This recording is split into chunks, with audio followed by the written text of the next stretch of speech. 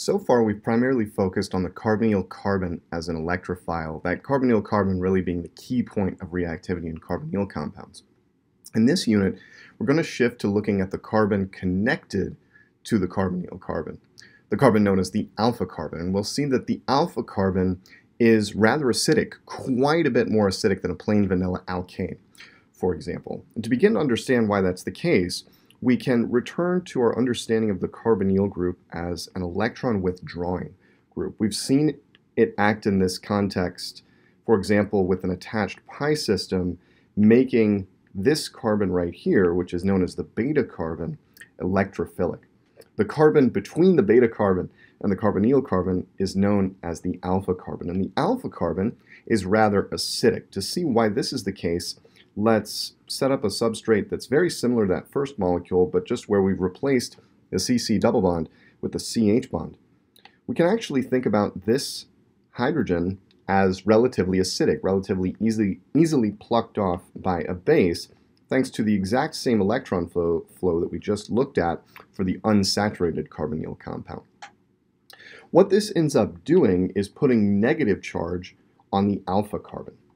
And that negative charge on the alpha carbon indicates that that's a nucleophilic position. So in this unit, we're going to dig into the nucleophilic reactivity of the alpha carbon, in particular via two important reactive intermediates, the enolate, which is the conjugate base of a carbonyl compound, and the enol, which is an isomer of a carbonyl compound known as a tautomer that's nonetheless still nucleophilic at the alpha position. So this is going to open the door to a lot of carbon-carbon bond forming reactions. We can, for example, combine the nucleophilic nature of this carbon with the electrophilic nature of the carbonyl carbon in the aldol reaction. We'll see how that works. And it's going to greatly expand the synthetic possibilities that you have. We can make a variety of very structurally complex molecules using these reactions in conjunction with reactions you've previously seen in Organic 1 and 2. All right, let's talk learning objectives. Now, this is a very, very large list of learning objectives for this unit because this unit, at least in the Klein 3rd edition textbook, encompasses formation of enols and enolates, basic functionalization reactions at the alpha position where we do a substitution of an H at the alpha position for an electrophile, as well as more complicated condensations like the aldol-Claisen condensations, conjugate additions like the Michael reaction. There's a ton of stuff here, but for the time being, we're going to start by recognizing the acidity of alpha carbons, appreciating where that comes from via resonance and inductive effects.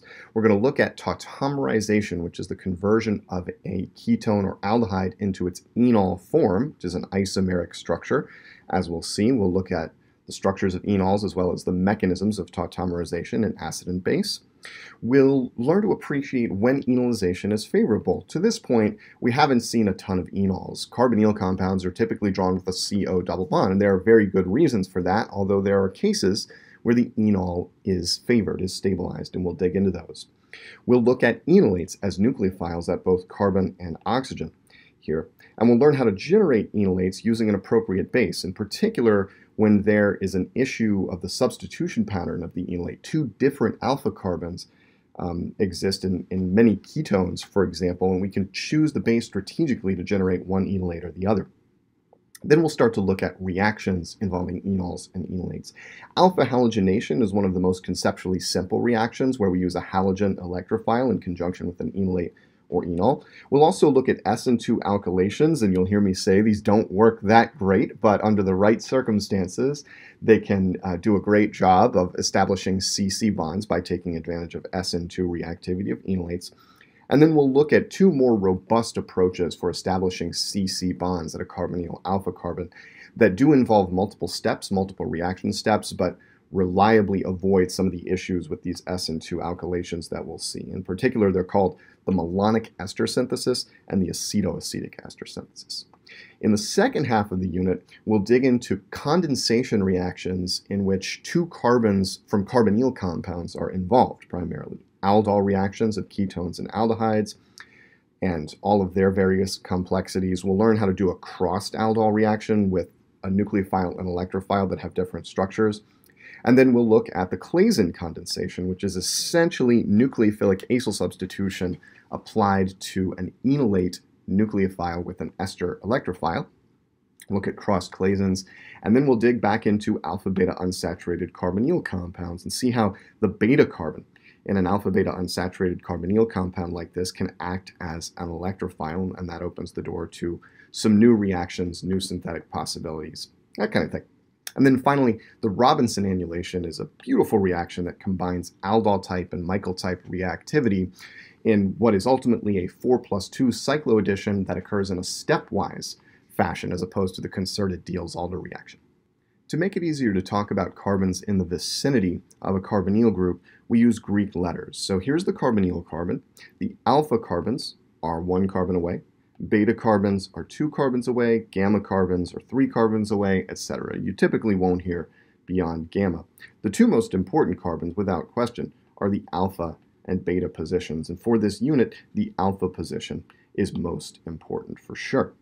These positions are mildly acidic. The pKa is about 20, and if you think about where this puts these compounds sort of in the pantheon of acidity, this is way, way more acidic than a plain vanilla alkane. That's because the carbonyl group is electron withdrawing, as we'll see. And, this means that alpha positions of carbonyl compounds can be deprotonated using bases like NH2-, H-, and of course carbanions as well. We'll see in the very near future that carbonyl compounds have an isomeric form known as an enol. So we're going to start referring to the form of the carbonyl compound that we're used to with the CO double bond as the keto form. When we deprotonate at the alpha position of the keto form, this places negative charge at the alpha carbon, and the resulting intermediate is an enolate. Now the enolate is resonance stabilized. We can push electrons like this. And the beauty of this alternative resonance form is, well, first of all, it puts negative charge on the oxygen. That's great. And it shows us where the name enolate comes from. The en part of the name comes from the carbon-carbon double bond here, and the olate part of the name comes from the negative charge on oxygen. So both resonance forms are completely valid, completely fine. This is probably the more significant resonance form in that there's probably more negative charge on the more electronegative oxygen atom. However, this second best resonance form points us to reactivity, specifically the reactivity of the alpha carbon. In the enolate, both that alpha carbon and the carbonyl oxygen are nucleophilic, and this is key to the reactivity of the enolate. We can protonate the enolate not at the alpha carbon where the original proton was removed. I mean, that is a possibility, but will get us back to the keto form. We can also protonate at the carbonyl oxygen, and this leads to a structure known as an enol. It's called an enol because we have the CC double bond, en, and we have the OH group, the origin of all. And the enol is isomeric with the keto form. This is worth pausing and checking on your own. Count the atoms in these 2 molecules and make sure that you can see that they are indeed isomers. And this isomerization from the keto to enol form is very, very rapid since it just involves 2 proton transfers, right? For example, in base, we deprotonate first and then put the proton back on. And so thinking about keto-enol equilibrium in a carbonyl context turns out to be very important. To start getting familiar with the acidity of the alpha position, I think it's helpful to consider ketones, aldehydes, and carboxylic acid derivatives and the relative acidities of these different types of carbonyl compounds. And when we throw carboxylic acid derivatives in the mix, the key thing to keep in mind here is that, at least via resonance, the heteroatom that's connected to the carbonyl carbon can donate electron density to the carbonyl carbon. This tends to lower the acidity of the alpha position since the entire carbonyl-containing functional group is less withdrawing, in this case, than it is in the case of an aldehyde or ketone. So the trend in acidity here is we have amides are far and away the least acidic, followed by esters, ketones, aldehydes, and acyl chlorides are the most acidic in this series. And this may look a little bit curious if you're thinking about resonance, that chlorine has a lone pair that can be donated in, but the inductive effect of the chlorine is massive, right? And so that makes the carbonyl carbon here very electrophilic, and the alpha hydrogen very acidic. Negative charge is stabilized by this electronegative chlorine, right? So the enolate is actually stabilized to some extent by the presence of that chlorine. Acetaldehyde, because of its hydrogen, is relatively electrophilic as ketones and aldehydes go. Ketones benefit a little bit from the inductive donating effect of their extra attached alkyl group relative to an aldehyde. And in the ester and amide, well, we have this great electron flow where we donate electrons to the carbonyl carbon, and this decreases the electrophilicity of the carbonyl carbon. That's why I've drawn these blue highlightings a little bit smaller in the cases of these carboxylic acid derivatives. These are not very electrophilic at the carbonyl carbon, and that diminishes the acidity of this alpha proton, and to some extent destabilizes the enolates of esters and amides relative to, say, a ketone or aldehyde enolate.